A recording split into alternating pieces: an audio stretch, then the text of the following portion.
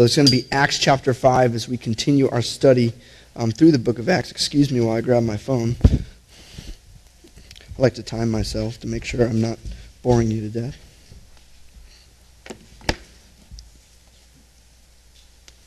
Let's pray. Lord, I thank you so much just for this morning and just giving us this opportunity, Lord, just to come together and just seek you. Lord, to glorify your name.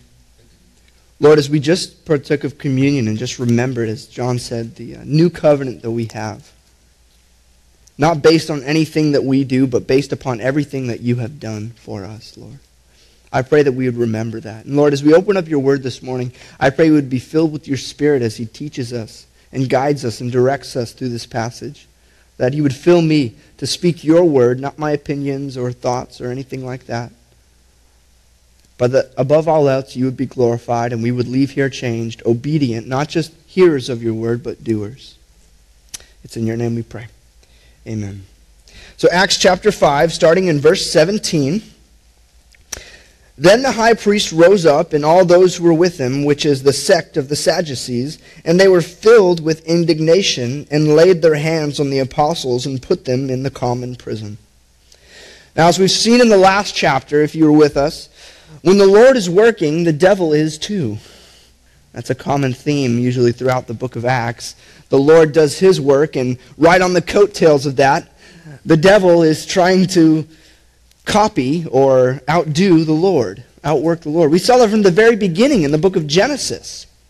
God creates heaven and earth, has this beautiful garden, all these great fruit trees, animals, a perfect relationship between God and man, a perfect relationship between man and woman. And it's great. It's paradise. And all of a sudden the snake and tempts Eve and Adam. We all know the rest. Sin enters the world for everyone after them, which is all of us. But we've seen that Satan loves to work just as much as the Lord does. He thinks he can outwork the Lord. But he's always on the coattails.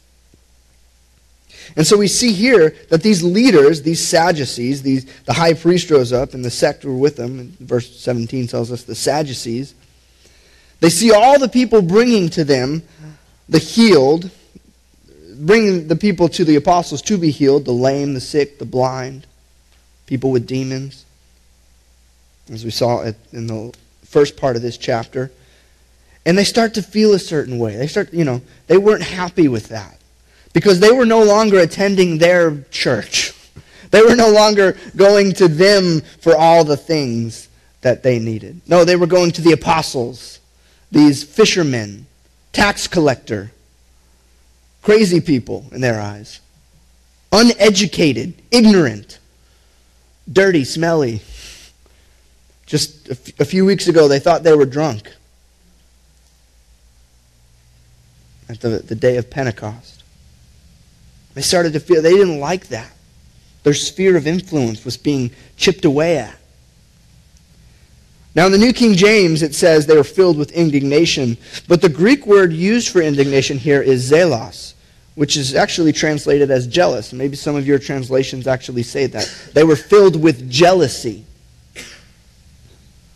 towards the apostles.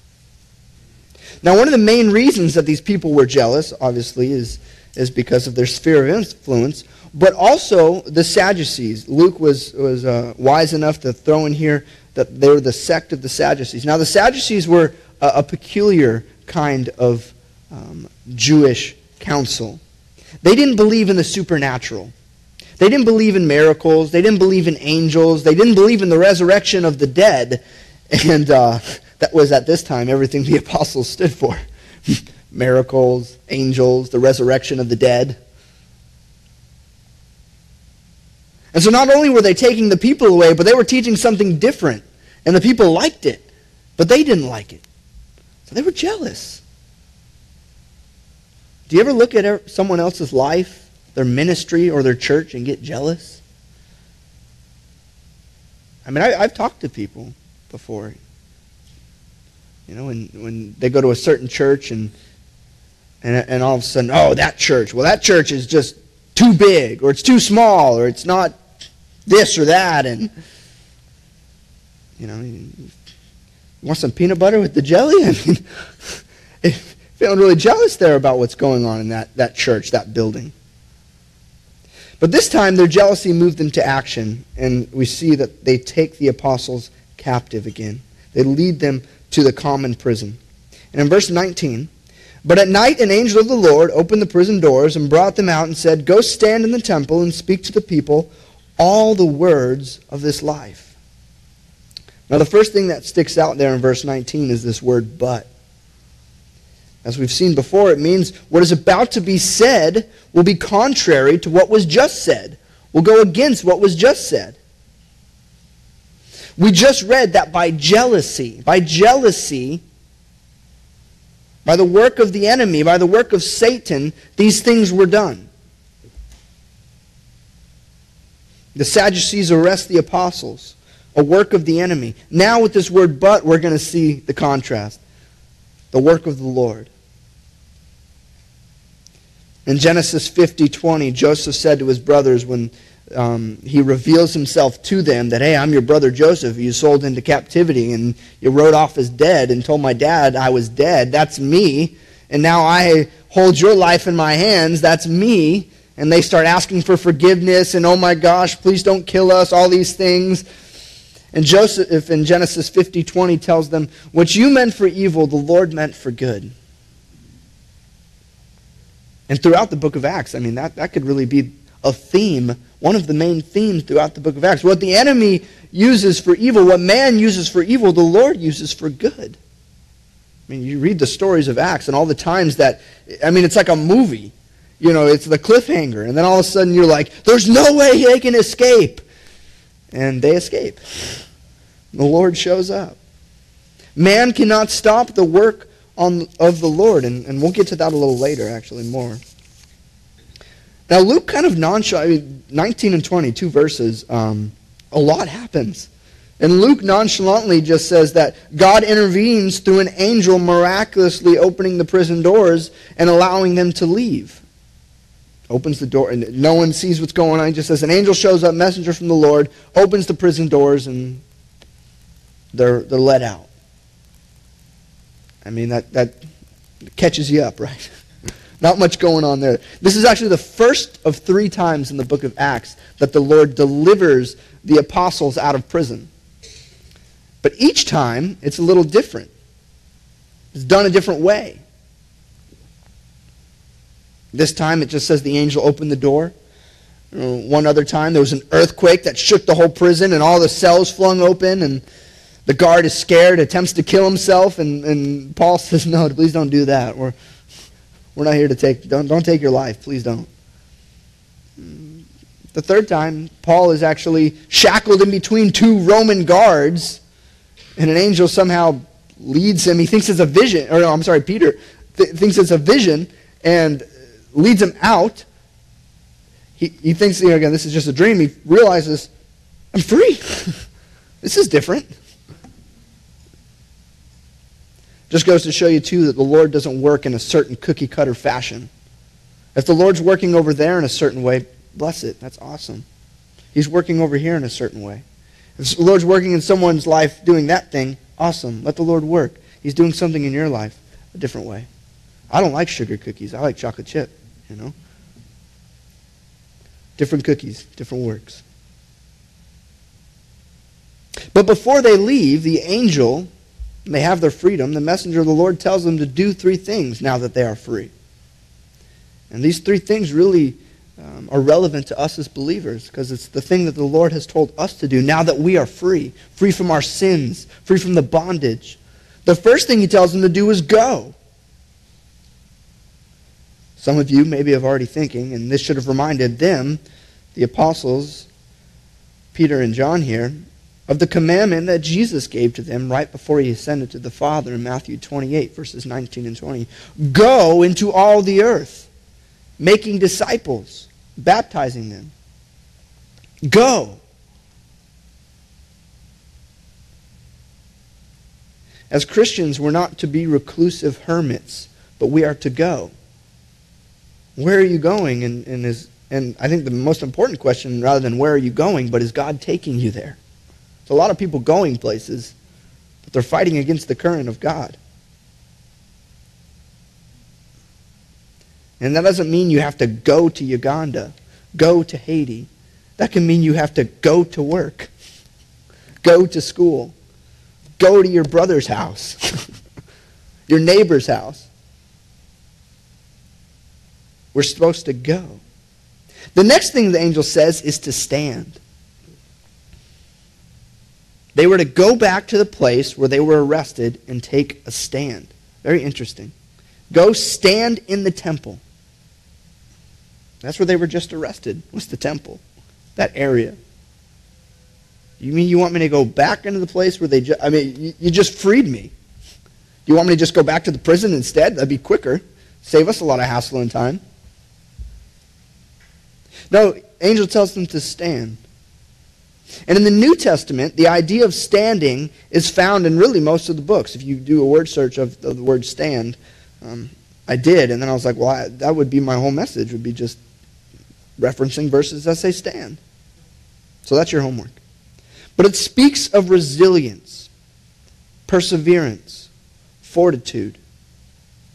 They were just arrested for doing what they knew what was right, but were they going to continue doing it? When opposition comes our way, do we continue knowing what we've done is right, or do we just give up?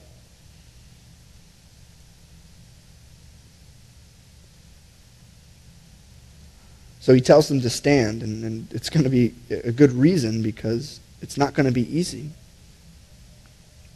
The last thing the angel tells them to do is speak the words of life. They were to continue speaking the thing that they were imprisoned for because it was the words of life. And I'm sure when he heard this, Peter was reminded of what he confessed to Jesus in John 6, verse 68. Remember, Jesus asked him, who do people say who do you say that I am? And they start saying, I'm sorry, wrong context. Jesus had just told the people to, as we partook this morning, to eat my flesh and drink my blood. And people are like, whoa, it's getting a little crazy. I liked it when you were healing me and stuff, and, that was cool. And you were telling off the Pharisees, I don't got to tithe to them anymore.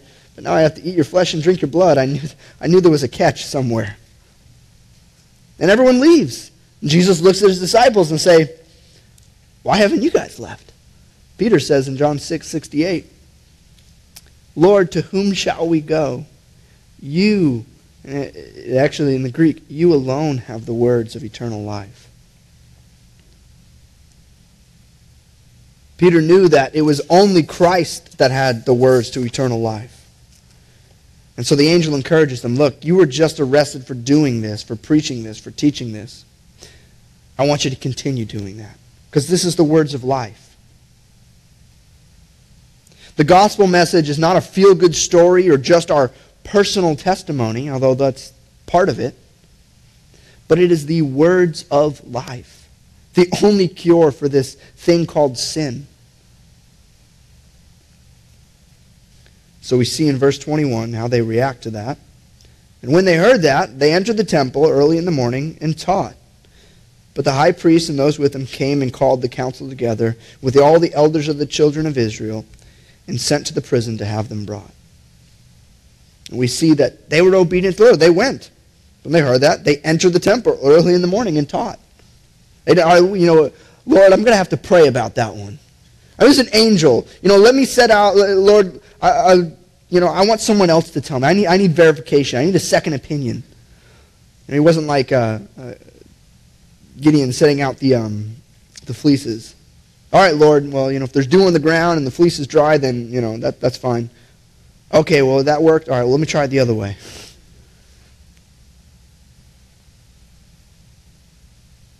Well, they were obedient to the Lord. They weren't just hearers, they were doers.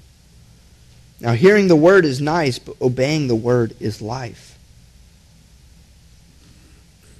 And so they're living that out, even though they know, hey, I'm probably going to get arrested, I'm probably going to get beaten, something bad is going to happen, but as we'll see here in a minute, it's better to obey God than man.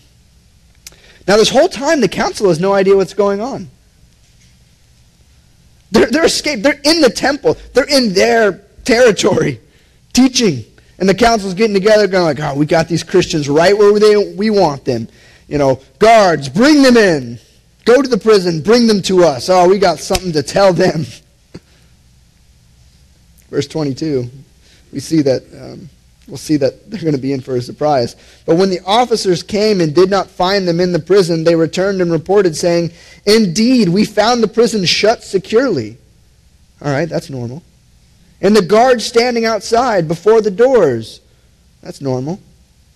But when we opened them, we found no one inside.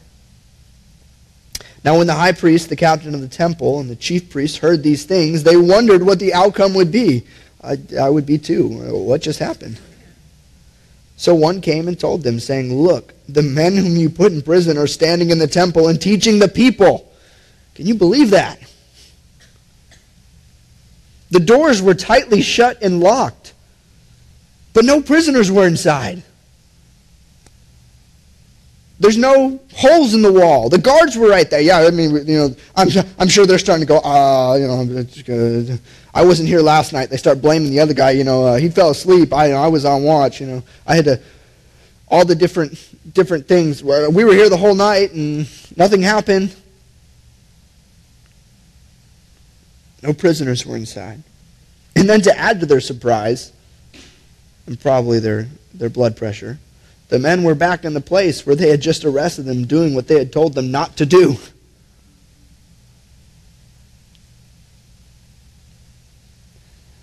And now notice what they are doing. They were teaching. They were teaching the people, giving them the words of this life.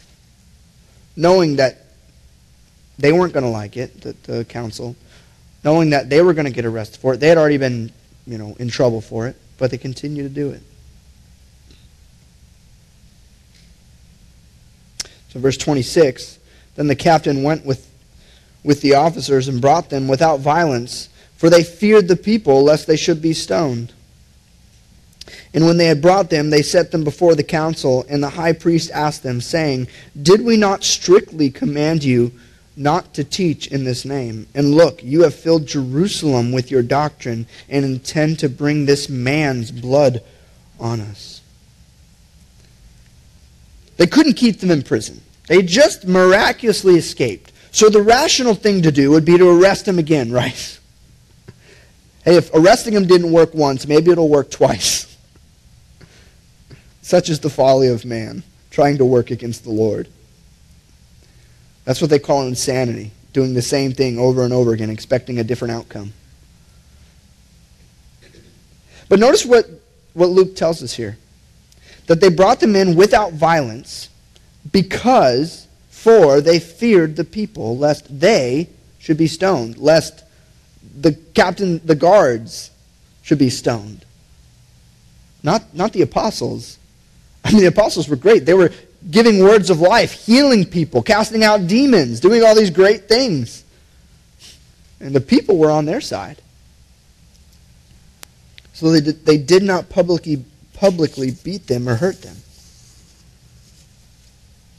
Now, we're going to see here in a minute a contrast between the council, the guards, these Roman people, and the apostles.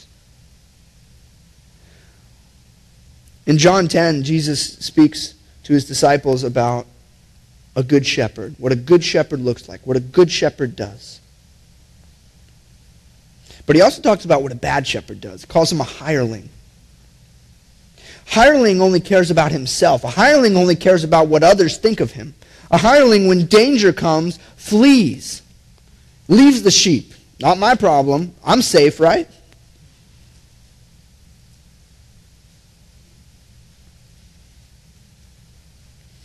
Jesus tells his disciples that true shepherds will lay down their lives for the sheep, but a hireling only cares about themselves. You're starting to see more the heart and the desire of these council members. Now at this point, the council is embarrassed and can see that their influence on the people is fading and their power was crumbling. I mean, not only had they already arrested these guys for this, but now they're acting in direct opposition to what they said. We told you not to do this. We strictly commanded you, they say. Did we not strictly command you not to teach in this name? And yet you continue to do it. They're used to, if they say it, it's like law amongst the Jewish people. Because all they had to say was, thus saith the Lord. You need to, or you can't, or you must, and boom. The people, they couldn't look it up in the Torah themselves. They didn't have their own copies.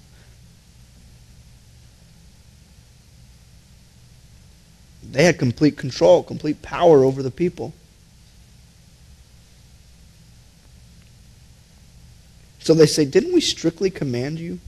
And look, notice what they say here. And look, you have filled Jerusalem with your doctrine.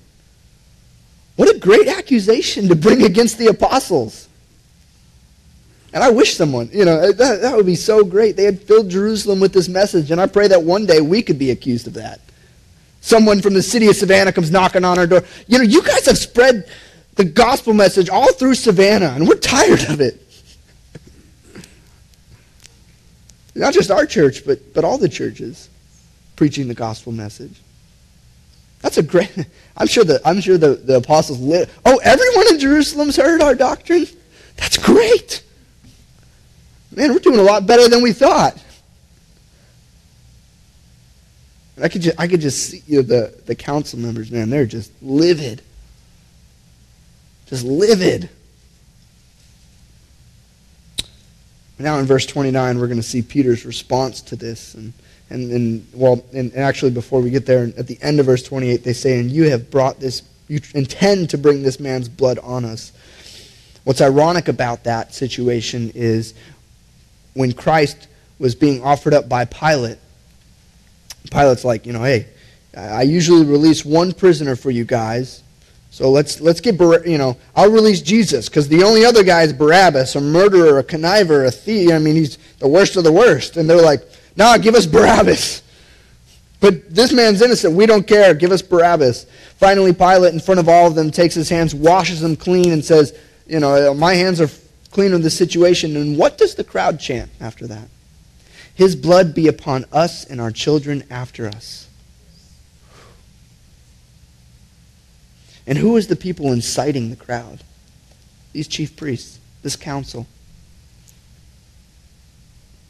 Man's really good at deflecting blame, owning up to their sin, right? That's why not everyone is saved. That's why in the garden, when God confronts Adam and Eve, and this woman you gave me, God, Eve goes, this serpent.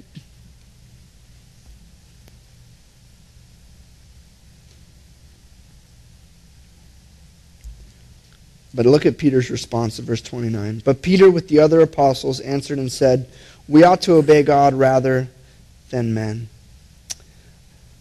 The God of our fathers raised up Jesus, whom you murdered by hanging on a tree. Him God has exalted to his right hand to be Prince and Savior, to give repentance to Israel and forgiveness of sins. And we are his witnesses to these things, and so also is the Holy Spirit, whom God has given to those who obey him.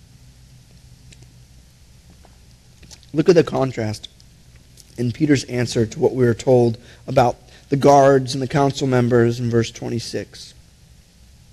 Verse 26, we're told that they feared the people. They'd rather obey whatever the people want, we'll do. As long as the people are on our sides, as long as we look good, as long as people are still coming, right?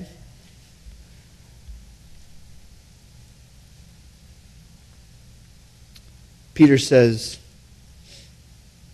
we ought to obey God rather than man. Something he had already said before, when they were first strictly commanded not to teach in this name.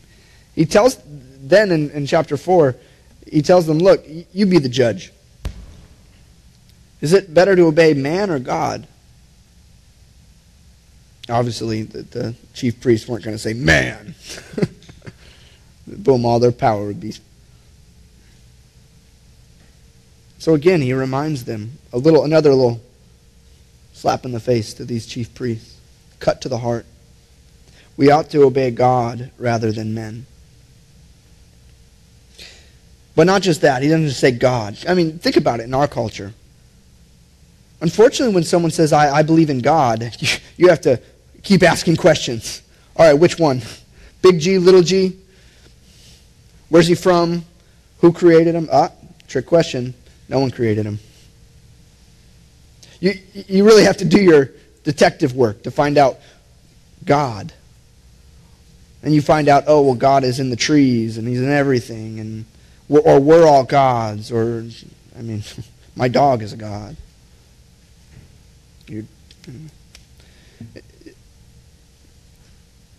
Peter here goes on to describe exactly who this God that he must obey rather than men is. This God that they were trying to stop. This God that they were actually acting against.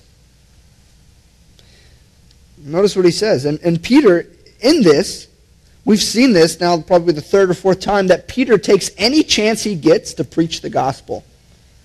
He just kind of sneaks it in there. If you read it real fast, you might not catch it, especially if you're a Christian, because I've heard the gospel. I don't need that again. Don't tell me that. But he gives them the gospel.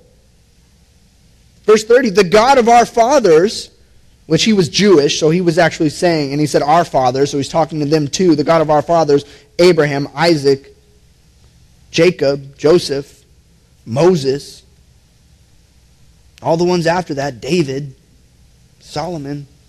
The God of our fathers, you and me, raised up Jesus, whom you murdered by hanging on a tree.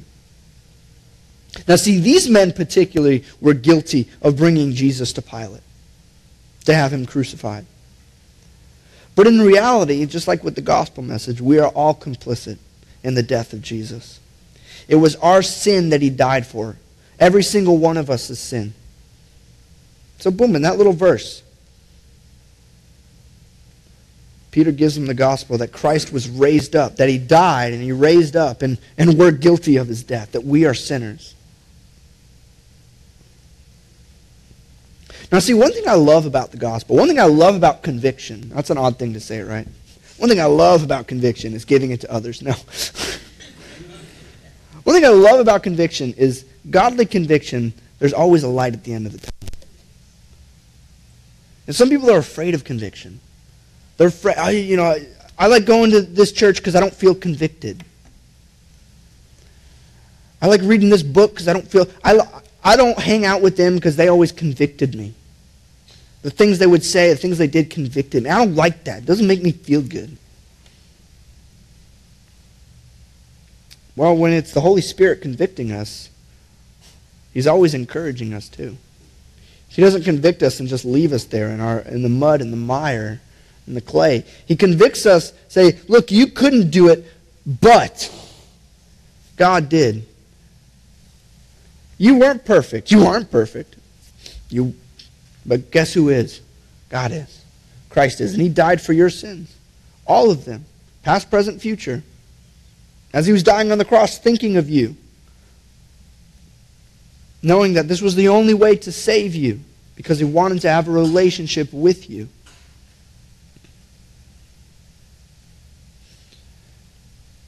And I say that because, again, we shouldn't be afraid to be convicted. That's God changing us. It's God making us more, molding us more into his image.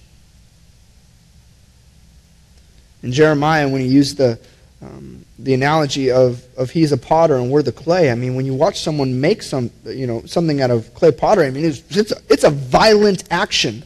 Spinning around, not just pressing, and you got to break it back down and start from the beginning, and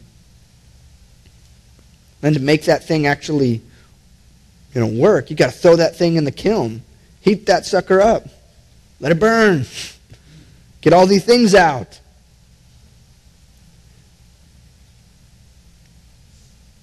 We're just clay pottery. And sometimes it hurts. Sometimes it's spinning, uncomfortable. Sometimes it's hot.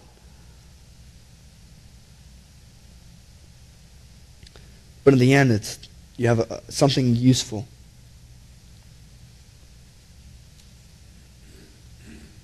Now in verse 31, again, leading with the conviction and then leading to the encouragement.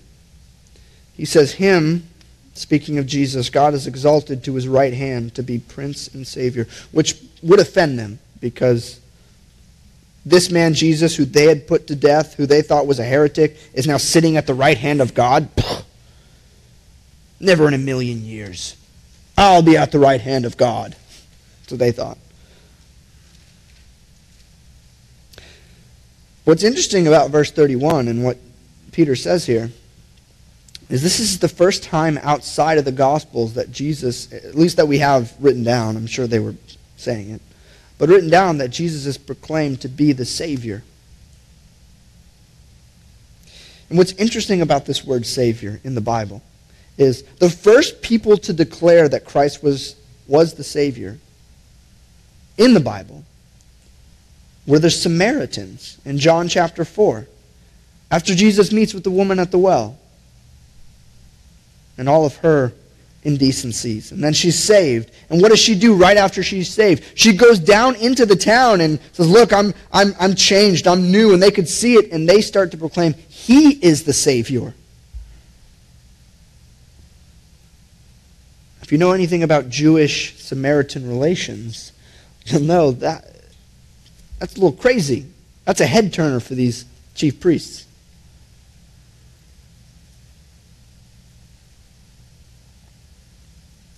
Just goes to show that God is reaching to everyone. So here Peter's declaring to them personally, he is the Savior.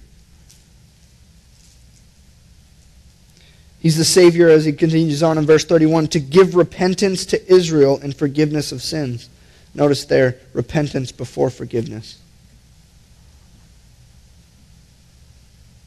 All we need to do is repent. Peter wanted them to know that Christ was their Savior personally. Not just like as an affront, like, how you put him to death, and I don't like you, and he was my friend, and that hurt my feelings, and I never want to be friends with you, and you're not allowed in our cool club where we heal people all the time, and I can sometimes walk on water. I did that once. I was cool. No, he doesn't get all like hurt.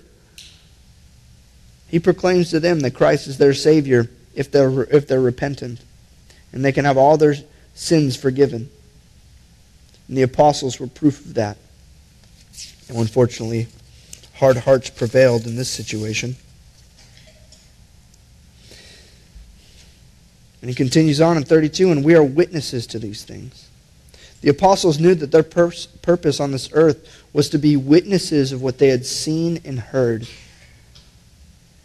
And as he goes on in verse 32, they even have help. We even have help. We have the Holy Spirit also witnessing.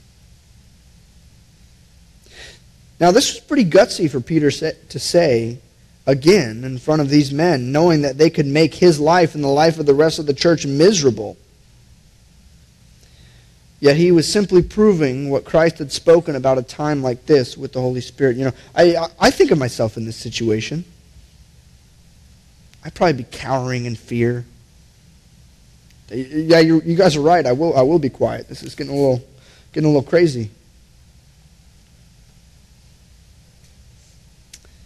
But in Luke 12, verses 11 through 12, Jesus told his disciples, encouraging them, now when they bring you to the synagogues and magistrates and authorities, do not worry about how or what you should answer or what you should say, for the Holy Spirit will teach you in that very hour what you ought to say.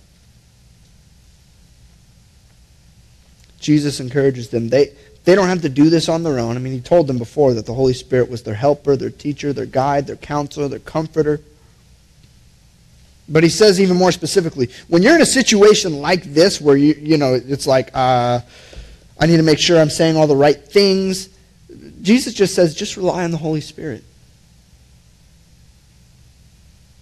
Just rely on the Holy Spirit. He'll teach you what to say. He'll give you the words to say. I mean, not that we shouldn't be studying the Word. But rely on the Holy Spirit. Don't rely on your own intellect. And, I took this class where I could disprove a Mormon in 20 minutes flat, and I'm ready to use it. What is the Holy Spirit telling you to say to that Mormon? Or your neighbor? or your boss, or your mother or brother or sister, or your husband or wife. It's really easy to defeat someone in an argument.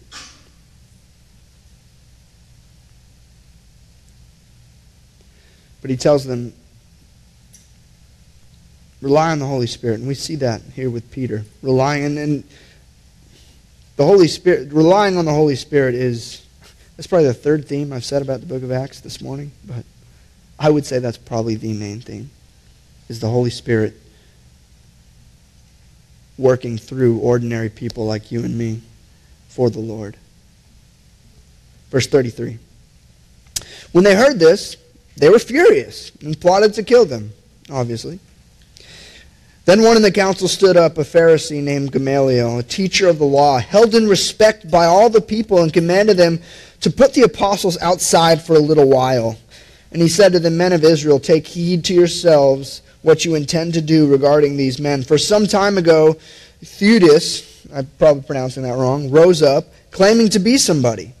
A number of men, about 400, joined him. He was slain, and all who obeyed him were scattered and came to nothing. After this man, Judas of Galilee rose up in the days of the census and drew away many people after him. He also perished, and all who obeyed him were dispersed. And now I say to you, keep away from these men and let them alone. For if this plan or this work is of men, it will come to nothing.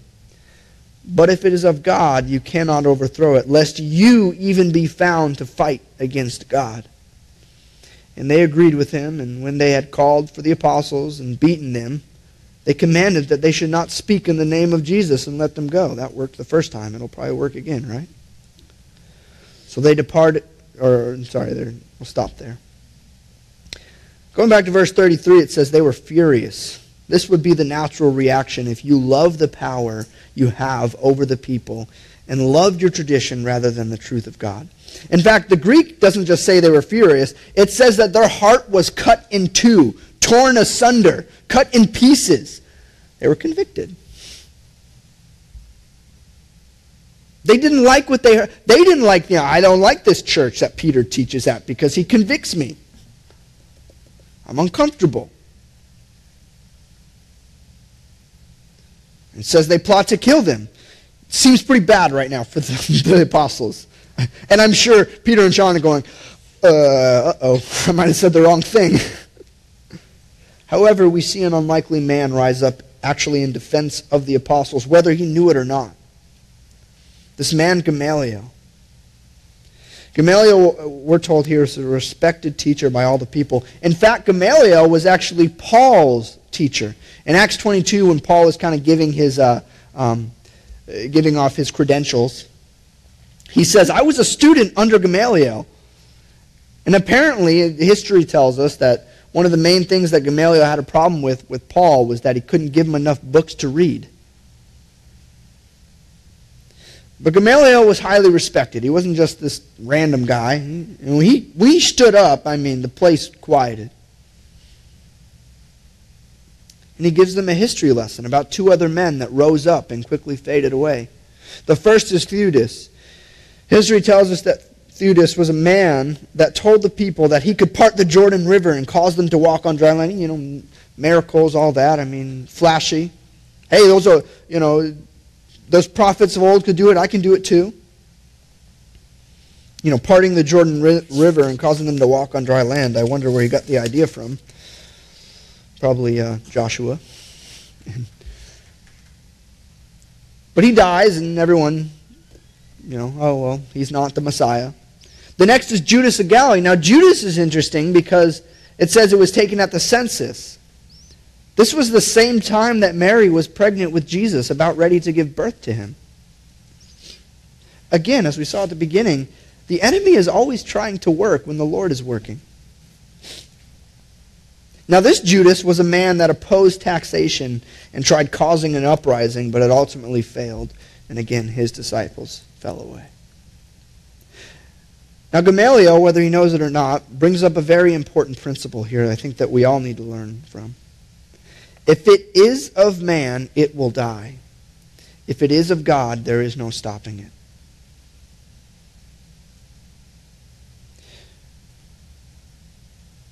In Luke 1:37, the angel says to Mary or Elizabeth, I can't remember now, but says, "For with God nothing will be impossible." Another time, it's disciples. When he rejects the rich young ruler, and Jesus says, it's very hard for rich people to enter into the kingdom of heaven. Easier for a camel to go through the eye of a needle. And they say, is it possible that anyone to be saved? And what does Jesus tell them? For with man it is impossible, but with God all things are possible.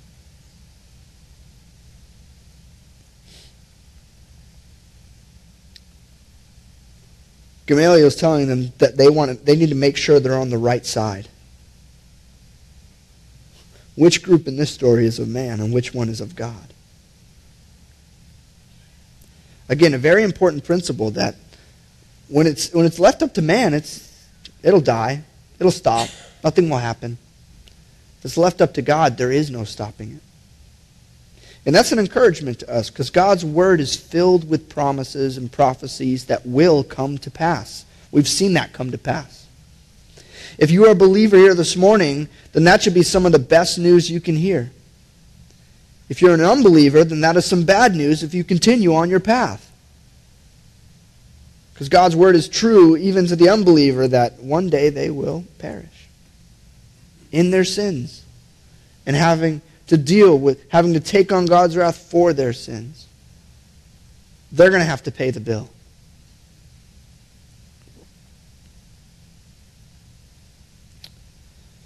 Now, there are also many believers and those in the church, and I split those up on purpose, that try and do their own thing. An active man. And it will fail. You see it all the time, these new church programs of building your church, building your ministry. How can you fill the seats? How can you do this? How can you do that? 5 years later, you're like, whatever happened to that church? They burnt out. It wasn't an act of God, it was an act of man. They were worried about what people thought of them, not just on obeying the Lord, being faithful. Jesus spoke of this in Mark 4, verses 5 through 6, when he's talking about the seed being cast on the different grounds. He says, "Some fell on stony ground, where it did not have much earth, and immediately it sprang up because it had no depth of earth. But when the sun was up, it was scorched, and because it had no root, it withered away." This was a weed. It wasn't a beautiful flower. It wasn't a beautiful crop. It did not produce any fruit. It had no root. The sun came, withered. Hard times came. People said they didn't like them, so they left. Now remember, at the beginning of this story, this all started with jealousy.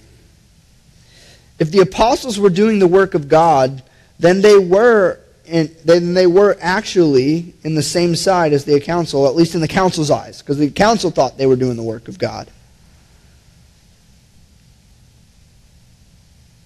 And so Gamaliel says, look, if this is an act of man, it'll just wither away.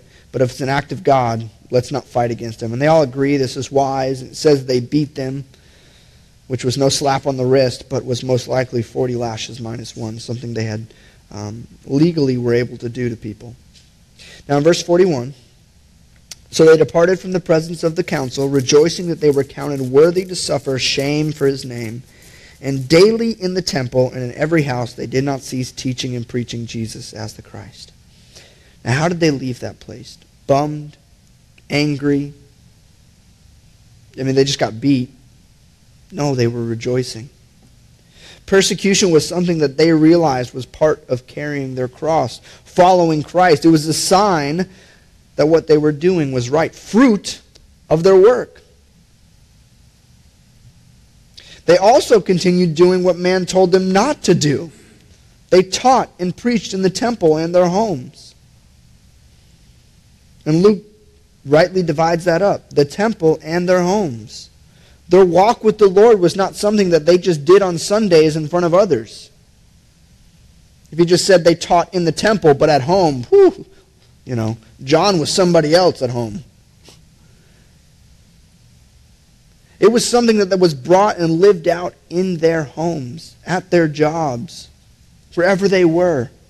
7 days a week. Daily, it says, they lived this out. Daily.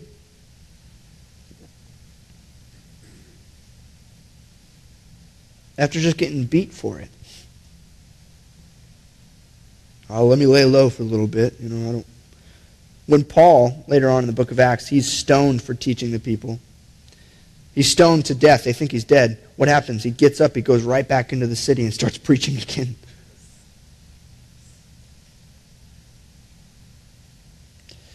My prayer is that we would all be living out our Christian walk in these walls, yes, but most importantly, outside of them.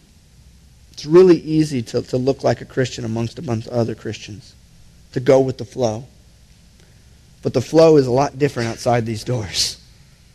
And it's real easy to just kind of go with their flow. And it's different. We're heading in different directions. The pathway is narrow. Over there, the broad is the path, wide is the gate that leads to destruction. Hey, if everyone's going down that path, the Bible says that's not the path to go down. Narrow is the gate, few will find it. So in closing this morning, how were they able to do all this? Was it because they were the apostles? Certainly God does not hold us to the same standard, right? I mean, they spent 3.5 years literally with Jesus. Well, He has equipped us with the exact same power that they had. That's the Holy Spirit.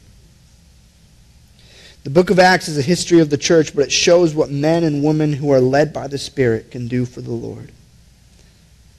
So my encouragement to you, my encouragement to you isn't to go withstand the government and form a militia and all these other things. My encouragement to you is to be filled with the Spirit.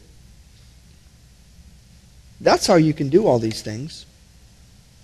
Trust in the Lord. It's pretty simple.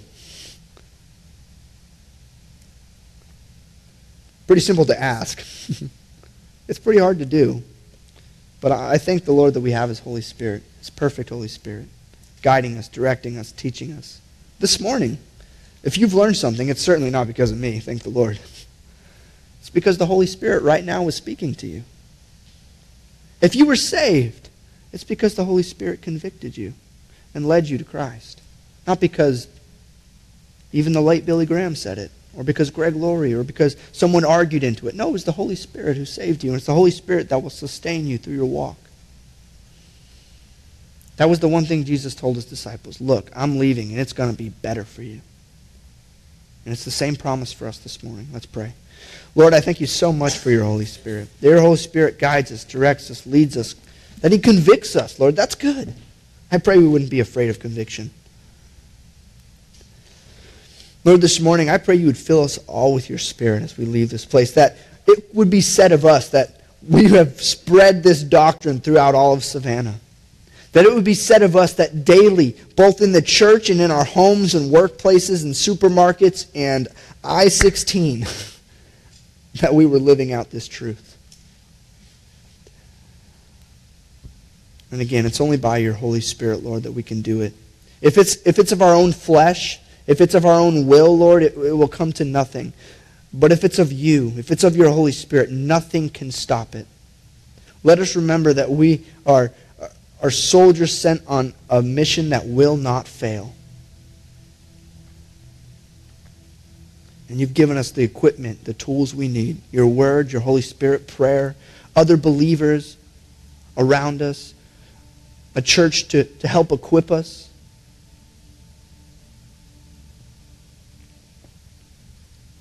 So, Lord, I pray that we would, if any of us we're leaking, or we've been empty for a while, that we would cry out to You to be filled with Your Spirit.